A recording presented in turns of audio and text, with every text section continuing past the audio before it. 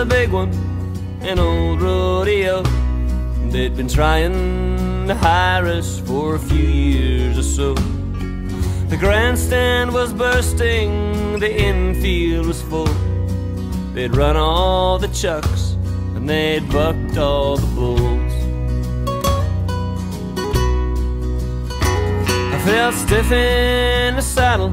It's been a year since I'd rode, and I'd never been on him save an afternoon lope. But this was the last thing on my tortured mind, as I put heels to belly and my band played the time.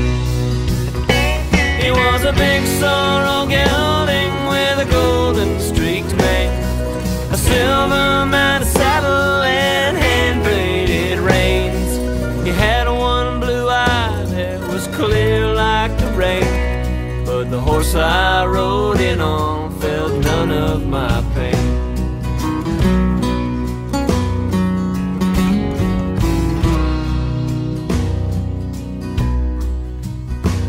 Well, we made quite an entrance in show business style, and 10,000 people all witnessed my smile. But you were not there among them, I'm sorry to say, as I rode through the crowd toward the big outdoor stage.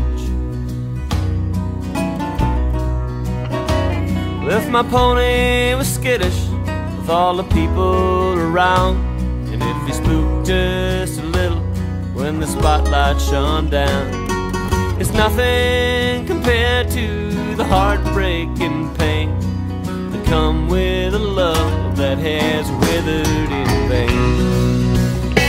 He was a big sorrel gelding with a golden streaked mane, a silver mounted saddle and hand braided reins.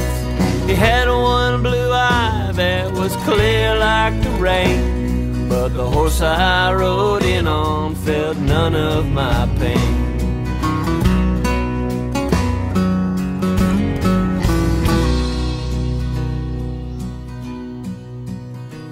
So we played through the show, and like I always do, I sang every one of the love songs for you. And then I climbed right back on him and I spurred him away. And as the cheers and the dust from the arena did fade, I didn't feel like no cowboy anymore anyway.